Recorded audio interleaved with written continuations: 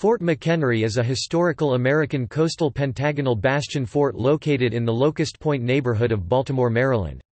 It is best known for its role in the War of 1812, when it successfully defended Baltimore Harbor from an attack by the British Navy from the Chesapeake Bay on September 13–14, 1814.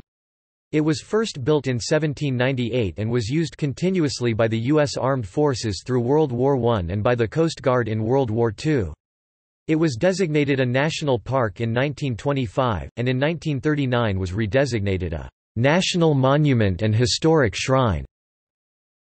During the War of 1812, an American storm flag, 17 by 25 feet (5.2 meters times 7.6 meters), was flown over Fort McHenry during the bombardment.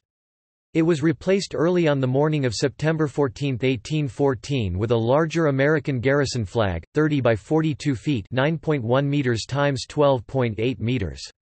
The larger flag signaled American victory over the British in the Battle of Baltimore. The sight of the ensign inspired Francis Scott Key to write the poem, "Defense of Fort McHenry", that was later set to the tune, "To Anacreon in Heaven", and became known as the "Star-Spangled Banner", the national anthem of the United States.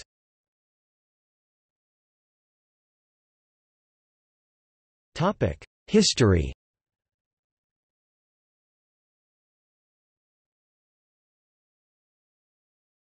Topic: 18th century. Fort McHenry was built on the site of the former Fort Whetstone, which had defended Baltimore from 1776 to 1797. Fort Whetstone stood on Whetstone Point, today's residential and industrial area of Locust Point Peninsula, which juts into the opening of Baltimore Harbor between the Basin, today's Inner Harbor, and Northwest Branch on the north side and the Middle and Ferry, now Southern, branches of the Patapsco River on the south side. The Frenchman Jean Fonson designed the fort in 1798, and it was built between 1798 and 1800. The new fort's purpose was to improve the defenses of the increasingly important port of Baltimore from future enemy attacks. The new fort was a bastion pentagon, surrounded by a dry moat—a deep, broad trench. The moat would serve as a shelter from which infantry might defend the fort from a land attack. In case of such an attack on this first line of defense, each point, or bastion could provide a crossfire of cannon and small arms fire. Fort McHenry was named after early American statesman James McHenry, November 16, 1753 to May 3, 1816, a Scots-Irish immigrant and surgeon soldier.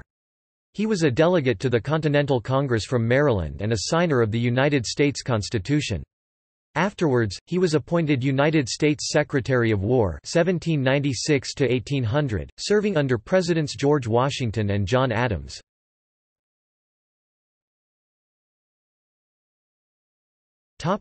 19th century.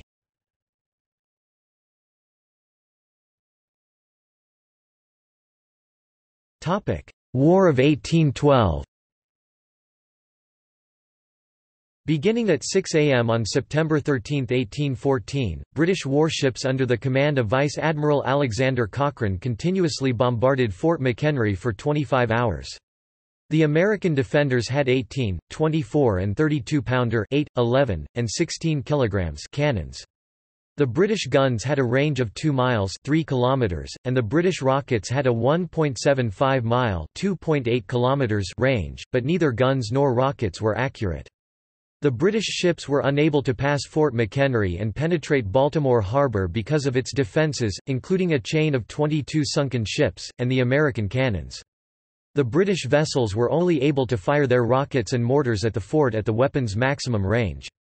The poor accuracy on both sides resulted in very little damage to either side before the British, having depleted their ammunition, ceased their attack on the morning of September 14. Thus the naval part of the British invasion of Baltimore had been repulsed.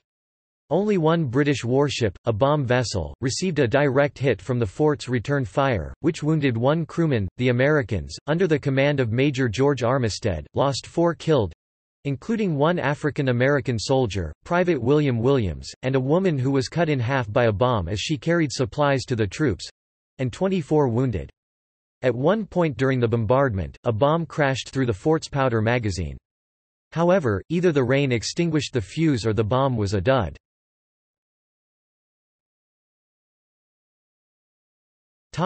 Star-Spangled Banner. Francis Scott Key, a Washington lawyer who had come to Baltimore to negotiate the release of Dr. William Beans, a civilian prisoner of war, witnessed the bombardment from a nearby truce ship.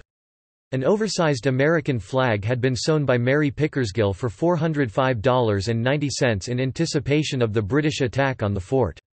When Key saw the flag emerge intact in the dawn of September 14, he was so moved that he began that morning to compose the poem, "Defense of Fort McHenry," that was later set to the tune, "To Anacreon in Heaven," which would later be renamed, "The Star-Spangled Banner," and become the United States national anthem.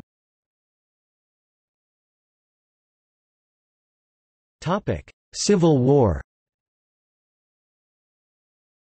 During the American Civil War, the area where Fort McHenry sits served as a military prison, confining both Confederate soldiers, as well as a large number of Maryland political figures who were suspected of being Confederate sympathizers.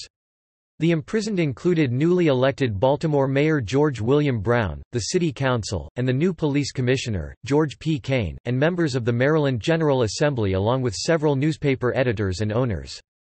Francis Scott Key's grandson, Francis Key Howard, was one of these political detainees. Some of the cells used still exist and can be visited at the fort. A drama beginning the famous Supreme Court case involving the night arrest in Baltimore County and imprisonment here of John Merriman and the upholding of his demand for a writ of habeas corpus for release by Chief Justice Roger B. Taney occurred at the gates between court and federal marshals and the commander of Union troops occupying the fort under orders from President Abraham Lincoln in 1861. Fort McHenry also served to train artillery at this time. This service is the origin of the Rodman guns presently located and displayed at the fort.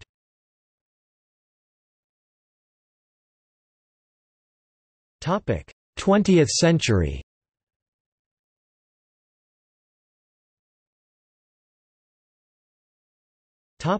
World War I.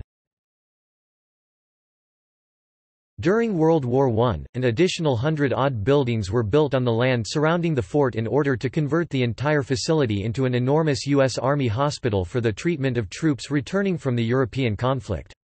Only a few of these buildings remain, while the original fort has been preserved and restored to essentially its condition during the War of 1812.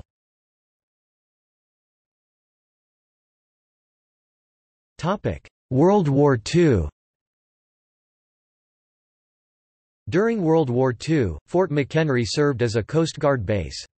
Used for training, the historic sections remained open to the public.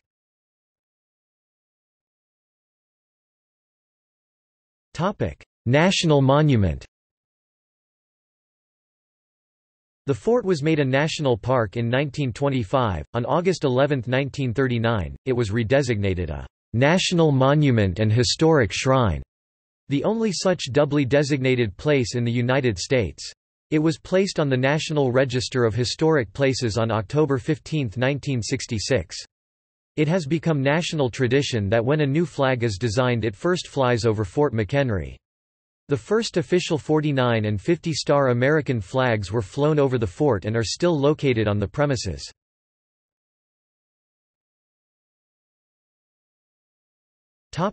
Today.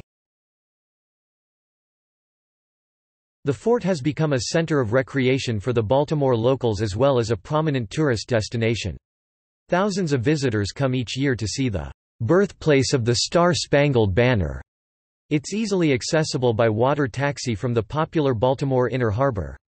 However, to prevent abuse of the parking lots at the fort, the National Park Service does not permit passengers to take the water taxi back to the Inner Harbor unless they have previously used it to arrive at the monument. Several authorized archaeological digs have been conducted, and found artifacts are on display in one of the buildings surrounding the parade ground. These structures, as well as the visitor center, have numerous other exhibits as well that show the fort's use over time. Every September, the city of Baltimore commemorates Defenders Day in honor of the Battle of Baltimore. It is the biggest celebration of the year at the fort, accompanied by a weekend of programs, events, and fireworks. In 2005, the Living History Volunteer Unit, the Fort McHenry Guard, was awarded the George B. Hartzig Award for serving the National Park Service as the best volunteer unit. Among the members of the unit is Martin O'Malley, the former mayor of Baltimore and governor of Maryland, who was made the unit's honorary colonel in 2003. The flag that flew over Fort McHenry, the Star-Spangled Banner flag, has deteriorated to an extremely fragile condition. After undergoing restoration at the National Museum of American History, it is now on display there in a special exhibit that allows it to lie at a slight angle in dim light. The United States Code currently authorizes Fort McHenry's closure to the public in the event of a national emergency for use by the military for the duration of such an emergency. In 2013, Fort McHenry National Monument and Historic Shrine was honored with its own quarter under the America the Beautiful Quarters program. On September 10–16, 2014, Fort McHenry celebrated the bicentennial of the writing of the Star-Spangled Banner called the Star-Spangled Spectacular. The event included a parade of tall ships, a large fireworks show, and the Navy's Blue Angelses of 2015. Restoration efforts began to preserve the original brick used in construction of the fort, primarily through mortar replacement.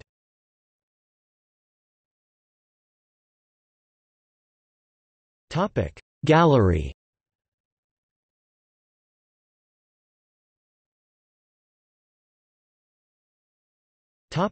See also: List of forts. Fort McHenry Tunnel, opened 1985, passes a few hundred feet south of Fort McHenry and is part of Interstate 95. List of Civil War POW prisons and camps. List of national monuments of the United States.